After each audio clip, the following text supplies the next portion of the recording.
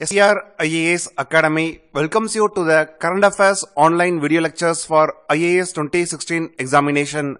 ComeOnIndia.com is our website. Today's date is 4th May 2016. Let's see what are the important topics that we are going to discuss today. First topic that we are going to discuss about Ponzi scheme. In this topic, you should know what is Ponzi scheme, and in GS syllabus is coming in which paper? Is coming in GS paper 3. How Ponzi scheme operates and how to tackle Ponzi schemes. What are the various acts are available to tackle the Ponzi scheme and so on. Second topic that we are going to discuss today is what are all the important steps taken by Government of India to popularize yoga. When International Yoga Day is observed, and what are recent measures taken by Government of India to promote or popularize yoga. Third topic that we are going to discuss is recently the portal for contract labor payment management system is launched. Contract labor payment management system launched. What is the importance of this payment system? And fourth topic that we are going to discuss is regarding what are all the major schemes implemented by Government of India, or you can say through Department of Sports, for the development of the sports in the country. So major schemes being implemented by Government of India for the development of sports. It's a very important topic for prelims as well as for mains examination, because it gives overall picture about all major schemes being implemented by government to promote the development of the sports. And fifth topic, in this we will discuss about comprehensive integrated border management system. Comprehensive integrated border management system. This is a new initiative and it's coming in the news for last 2 months, and in the recent Palankot terror attack, government wants to increase the security coverage in its western border, that is between Pakistan and India. It will provide 5-layer security in India's western border, so that terrorist infiltration will become impossible. Next topic that we are going to discuss is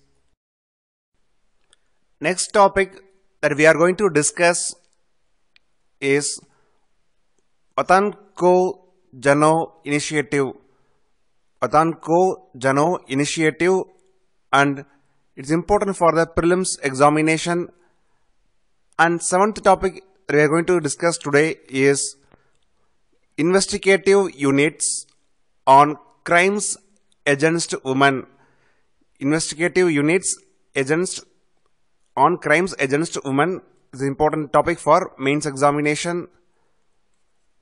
And the last topic that we are going to discuss is on INS Kalvari. INS Kalvari is very important for the prelims examination because recently INS Kalvari underwent sea trial. It is a first Scorpion submarine produced under Project 75. So in this background, we will discuss what is Project 75, what is Project 75I, features of the Scorpion submarines, and it's a joint project between which are the following countries, that is between India and France, like BrahMos is a joint project between India and Russia, like that. Scorpion submarine project, that is project 75, is a joint project between India and France. So today we are going to discuss so many important topics. So let's start the video lecture, and first topic is tackling Ponzi schemes. What about investment? There may be two kinds of investment. One may be legitimate, another one is illegitimate. Ponzi schemes comes under illegitimate one. In the legitimate, investors will invest in any scheme, any schemes or policies, and after collecting the money from investors, the company invests the money in the legitimate business, in any business activities, and the profit emerges.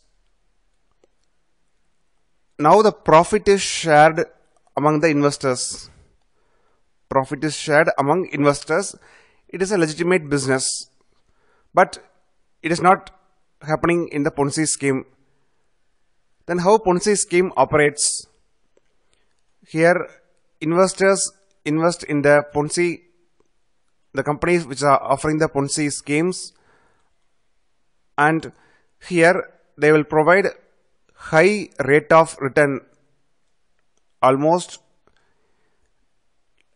legitimate businesses cannot provide such kind of interest rate, so they provide high rate of interest. But how Ponzi schemes generates income or profit? When new investors comes, Ponzi schemes takes money from the new investors' money, then gives us a high rate of interest to the old investors. Then how new investor will get money or high rate of interest? When another new investor comes,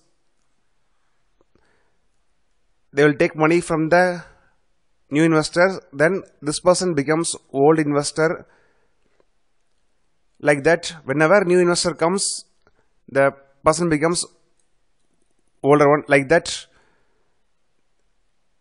they will take money from the new investor and will give it to the old investors as a high rate of interest.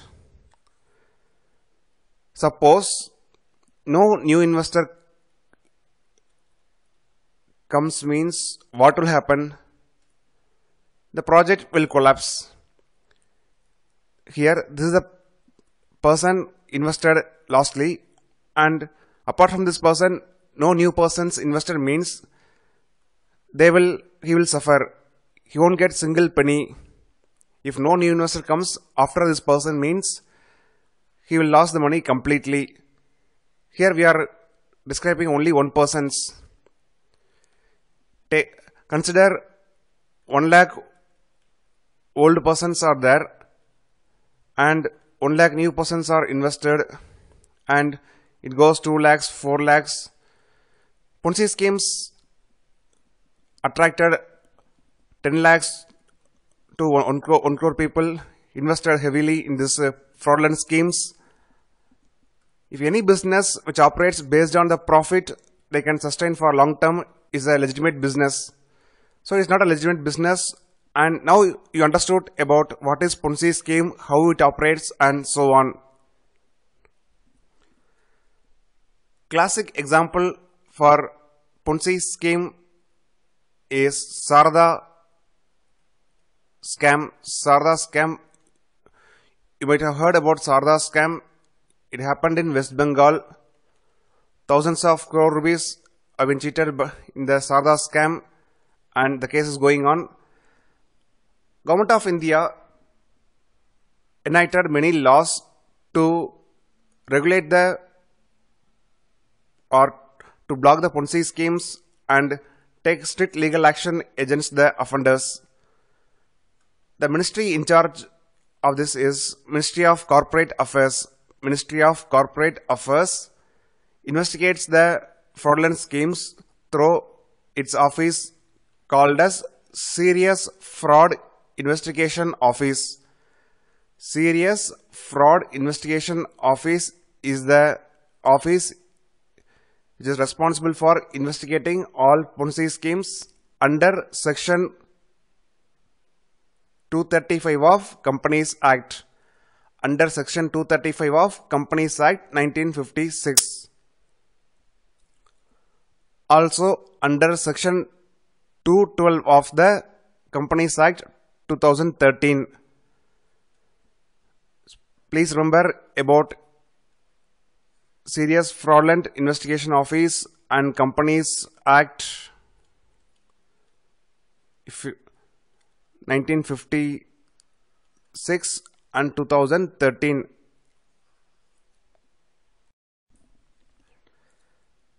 Companies Act 2013 brought some important features. Companies Act 2013 has brought many features. By using it, we can block Ponzi schemes.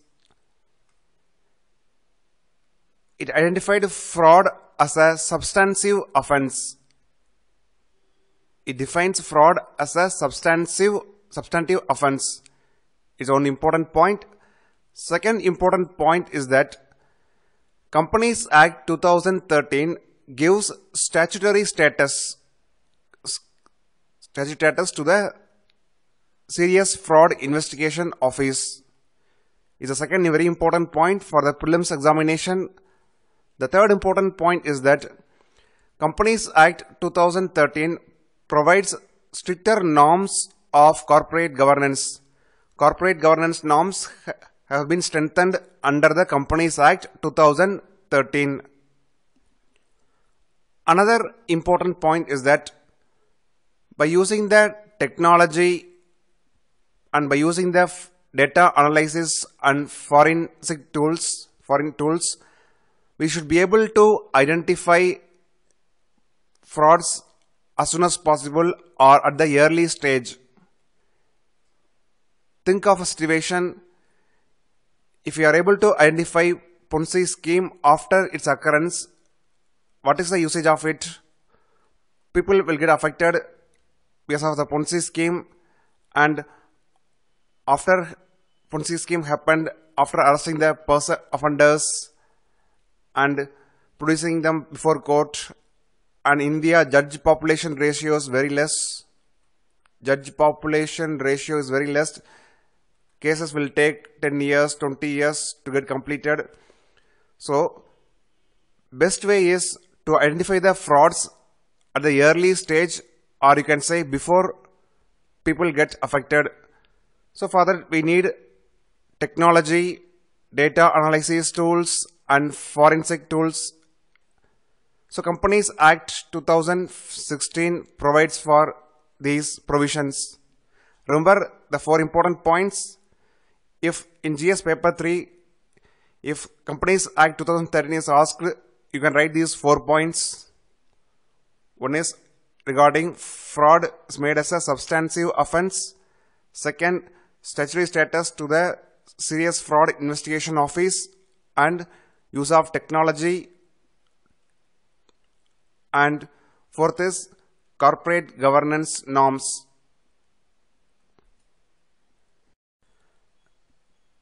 Now, let's move to the second topic of the day, is regarding popularizing yoga.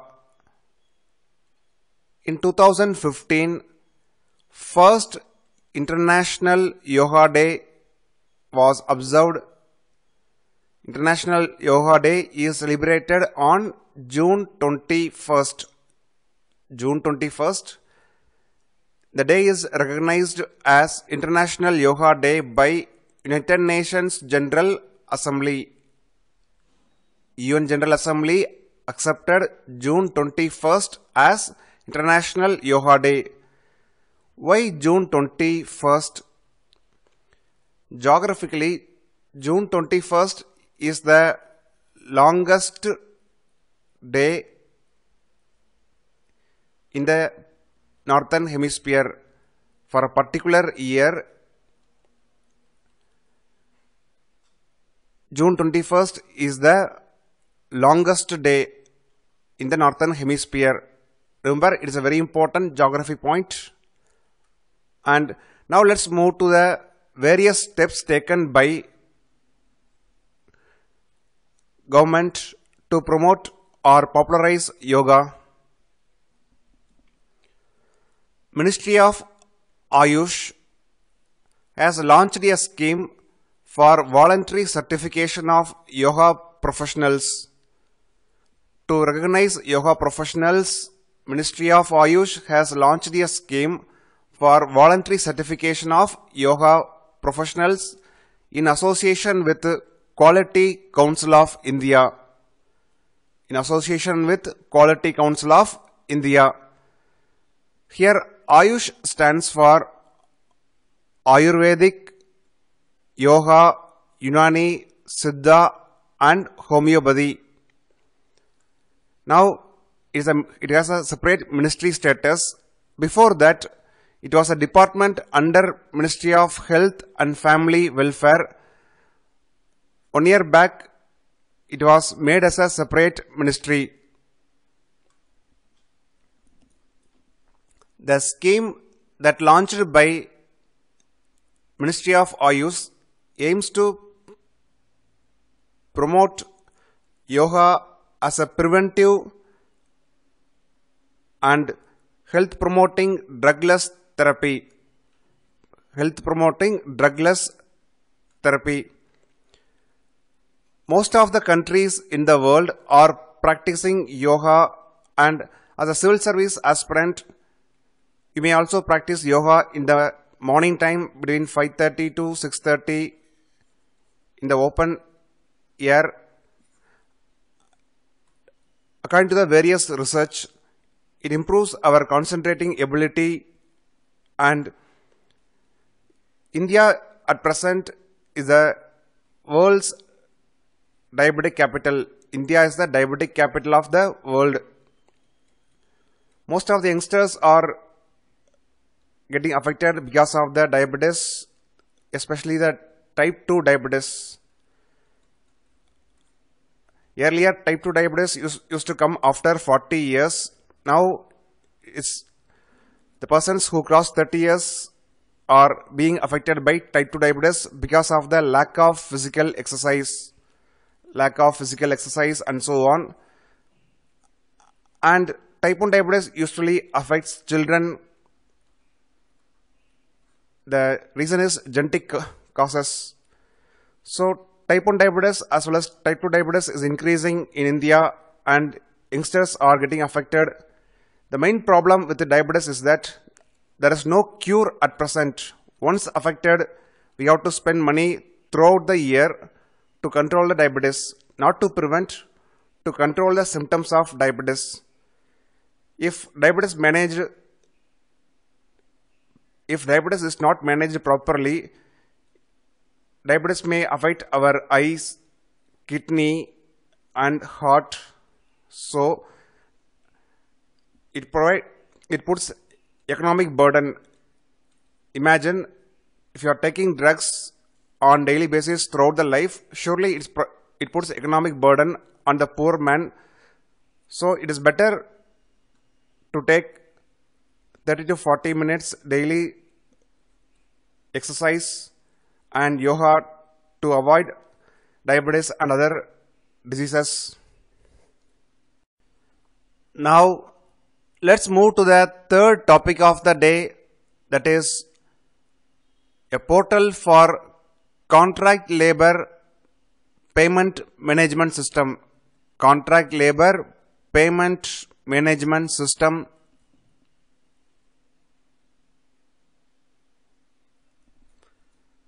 Recently, Government of India increased the minimum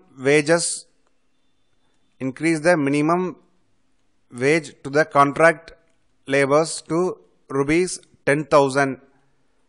So for contract laborers, the minimum wage is 10,000, and If any person gives salary to contract workers below 10,000, it is an offense. It is based on the consumer price index and dearness allowance. So based on the consumer price index and dearness allowance, Government of India hiked minimum wages of contract laborers to 10,000 rupees. The portal, that is Contract Labor Payment Management System, is a portal of Coal India Limited. Remember, it's the first important prelims point. It's a portal of Coal India Limited. Coal India Limited is created the payment management system for monitoring the compliance of labor payment and other benefits to the contract laborers under an act called as Contract Labor Regulation and Abolition Act 1970. Under Contract Labor Regulation and Abolition Act 1970. The payment system applies to all subsidiaries of Coal India Limited. All subsidiaries of Coal India Limited.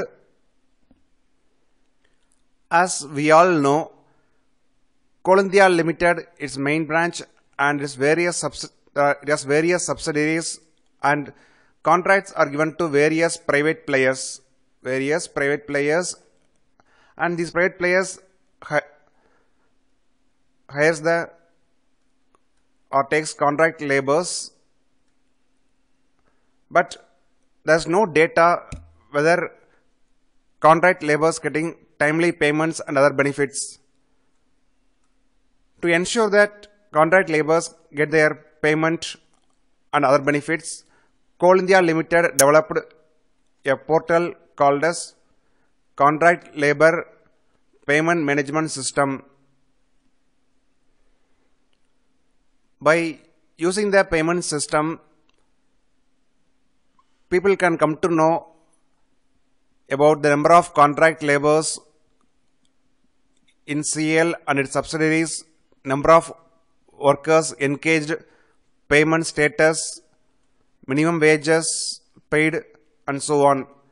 Now let's move to the next topic, that is major schemes implemented by the Government of India to promote development of sports in India.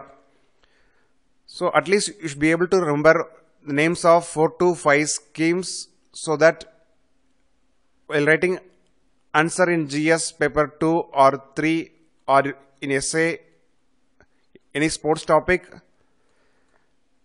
you can get good marks. Example is always important to fetch good marks in the GS mains examination. The first scheme is to provide financial assistance to national sports federations. By using the fund, national sports federations should conduct national championship at the senior, junior and sub-junior level for both women and men.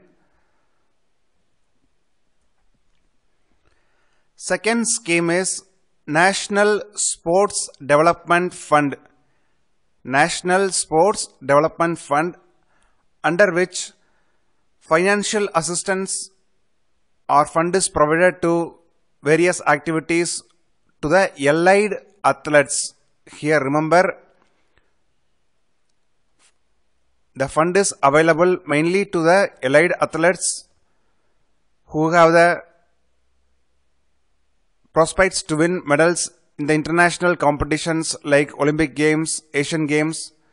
So not to the all athletes. The fund is available only to the allied athletes who have the medal prospects at the international competitions like Olympic Games, Asian Games and so on. Third scheme is a scheme of human resource development. Human resource development in the sports. Fourth scheme is a special cash award scheme. special cash award scheme for winners of the medals at the international sports events. Not only for the players, coaches also will get special cash award. Fifth scheme is scheme of pension to the meritorious sportspersons. Scheme of pension to the meritorious sportspersons. The meritorious sportsperson after their retirement may not have source of income, may feel financial insecurity. So, under the scheme of pension to the meritorious sportspersons, after their retirement, pension will be provided on monthly basis so that they may feel financial security, and it will attract many young sportspersons in future, so that if they achieve, they may get financial security from the government of India in the form of pension. In future, it will attract many young sportspersons. We should honor the sportspersons for their achievement. For that, many national sports awards are given. National sports awards are given like Rajiv Gandhi Khel Ratna Award, Arjuna Award, Dronacharya Award, Dhyan Chand Award, etc. About each award, we covered in our paid service video lectures for IAS 2016 and 2017 batch.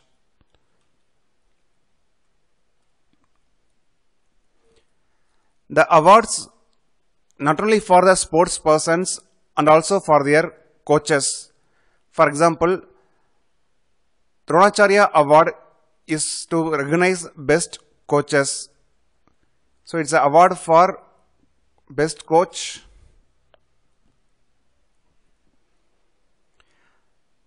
Another scheme is National Welfare Fund for sports persons. National Welfare Fund for sports persons.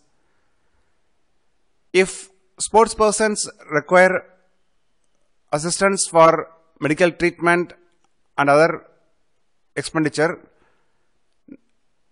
they can get fund from the National Welfare Fund for sports persons. Another scheme is Scheme of Sports and Games for Persons with Disabilities. So a separate sports scheme for persons with disabilities. The last but important scheme is Hello India scheme. Out of all sports schemes, this is very important from the prelims point of view, especially for 2016 prelims, because it is launched very recently and is also called as National Program for Development of Sports. National Program for Development of Sports, or also known as Hello India. It has three major components. One is annual competitions, second talent search, third sports infrastructure, and so on. The scheme is launched in 2016. Now let's move to the next topic. That's the fifth topic of the day, is Comprehensive Integrated Border Management System. Comprehensive Integrated Border Management System. And this is very important for GS paper 2 and the foreign policy, within foreign policy, India-Pakistan relations. The Comprehensive Integrated Border Management System aims to establish 5-layer security system. 5-layer security system to completely stop infiltration in the India's border with Pakistan. What do you have? Do you have any idea about India-Pakistan border? India-Pakistan border. It means you are asking a question from geography point of view. Think it is a border. First point, it is 2,900 kilometer long border between India and Pakistan. One more point is that the border is not flat. It has various geographical features. In the Kashmir, the border has glaciers, high mountains, and so on. Glacier like Siachen Glacier, you can quote as an example.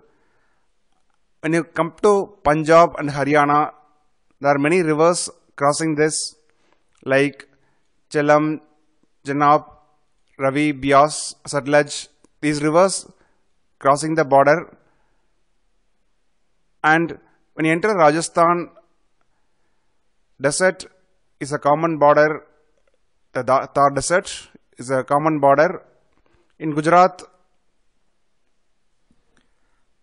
and in many places, flat surfaces is a border between India and Pakistan. So the 2,900 kilometer long border, the India-Pakistan border, has various geographical features. So guarding the entire stretch is a very difficult task. So we need the help of technology to completely stop the infiltration that is coming from Pakistan to India. So with manpower, it's very difficult to manage this kind of difficult border. So we need technology. Not only single technology, we need many technologies and put in different layers, so that even if one technology fails, with the help of another technology, we can find out the infiltration. So the recently proposed Comprehensive Integrated Border Management System aims to establish 5-layer security system on India-Pakistan border. So 5-layer security, even 1 or 2 layer fails, by using another layers, we can identify the infiltrators coming from Pakistan to India. So the length of India-Pakistan border is 2,900 kilometer, and the new security system aims to use sophisticated technology. Now let's discuss some important names of the technology. CCTV cameras can be used, thermal image technology can be used, night vision devices can be used, battlefield surveillance radar can be used, underground monitoring sensors can be used, because recently Border Security Force has found the underground tunnel. Consider this as a border. From the Pakistan side to Indian side, there is an underground tunnel. So via underground tunnel, terrorists can reach India. So we should be able to find out underground tunnel. For that, underground monitoring sensors should be installed, and laser barriers can be used. Laser barriers can be used to track all movements from one side to other side. The last couple of months, laser wall technology is coming in the news regularly. Laser wall technology is coming in the news. We expect one question on this topic in GS paper 3. So prepare on this topic well for 100 words. We already covered about this technology in our paid service, and the laser barriers will be established in 130 unfenced sections of the riverine and mountain areas from Jammu and Kashmir to Gujarat. If the technology is implemented, for the first time since independence, India will completely lock its western border. If the 5-layer security system is established successfully, it will completely lock India's western border with Pakistan. Another important point is that the security system has 360-degree coverage. 360-degree coverage. Security system should not only focus on the Pakistan side, but should be able to focus on Indian side as well, because some people may help from Indian side so that infiltrators can reach easily. So the security system should be able to provide round the clock 360-degree coverage so that we can stop infiltrators from coming from the Pakistan, and also the persons from Indian side who is helping infiltrators can also be identified. So is another important point. Already we discussed about few technologies. Apart from this technology, we advise you to remember names of this technology so that if asked in the GS paper 2 or 3, you can write answer easily. For example, in GS paper 3, if you get a question from your point of view, how technology can be used to stop infiltration in the Indo-Pakistan border, means you can quote these technologies like construction of the fencing, floodlighting, border outpost, and latest surveillance equipments like handheld thermal imagers, long-range wreck observation system is also called as LORAS, and night vision goggle and devices, etc. So each point is important, and remember all the technology names. Now let's move to the another topic, that is Watan Ho Jano initiative. Watan Ho Jano initiative. It's an initiative by Government of India for orphans and children from militancy hit families and weaker sections of the society in Jammu and Kashmir. So, Watan Ho Jano initiative is applicable to the Jammu and Kashmir state, where it is applicable to the orphans and children who are affected from militancy hit families and weaker sections of the society. The scheme is applicable where, and the families, then purpose. What is the purpose?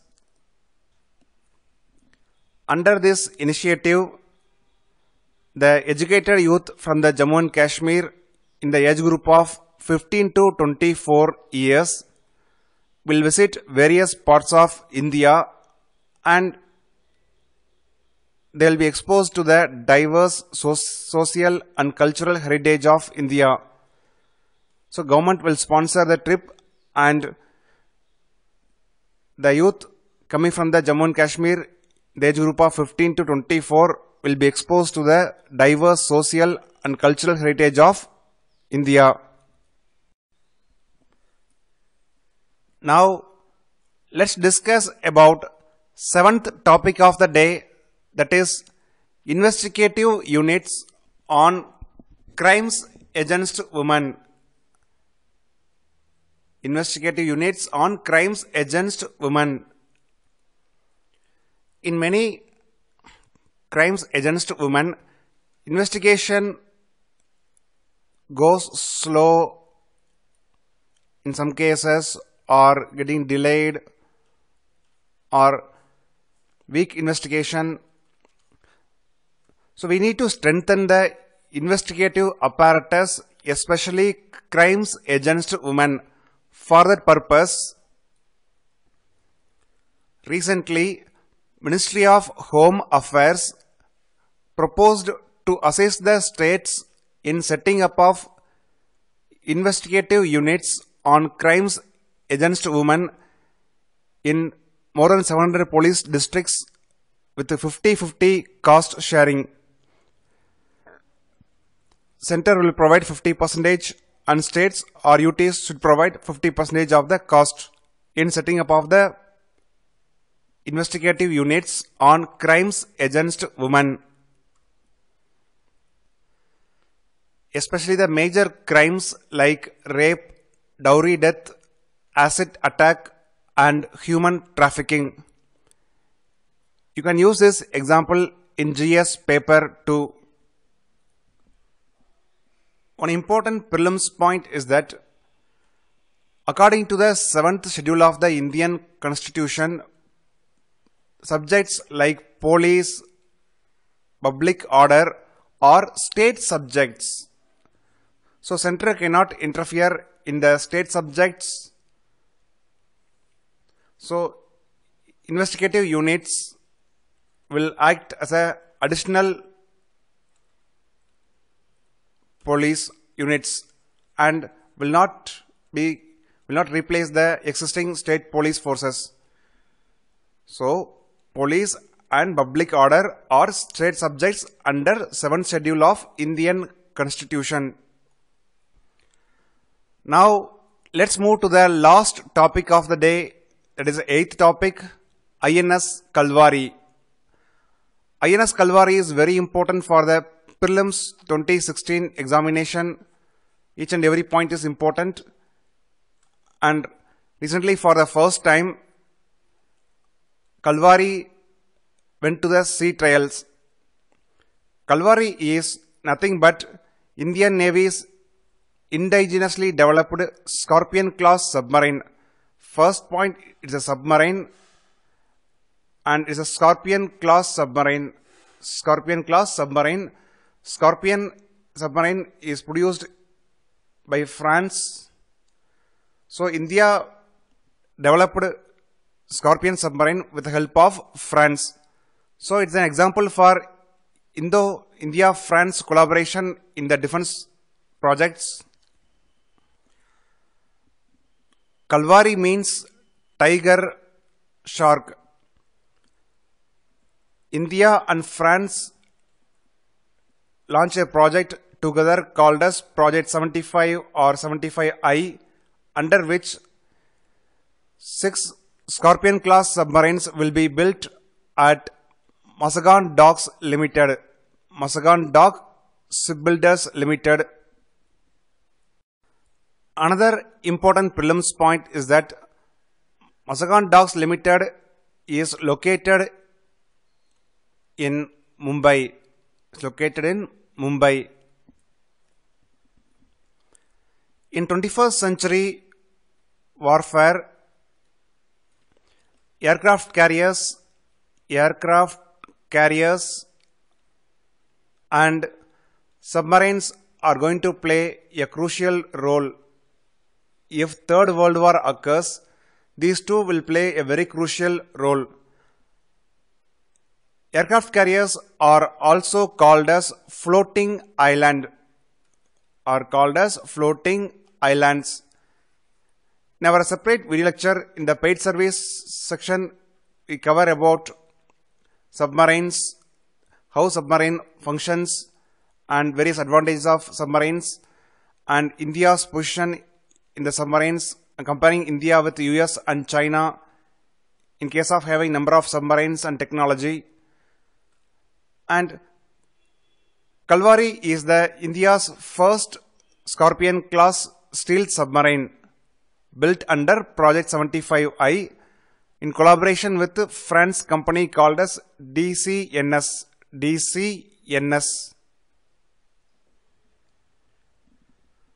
Remaining 5 Scorpion submarines will be delivered to Navy by the year 2020.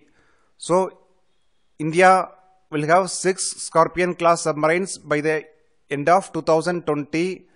So these 6 Scorpion submarines will form core of the India's submarine arm for next 2 decades, 2030 and 2040. These 6 Scorpion submarines will play crucial role for 20 years.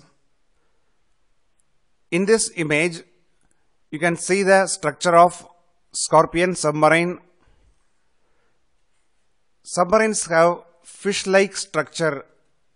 They have fish-like structure so that they have least resistance while traveling in the underground water. They face least resistance.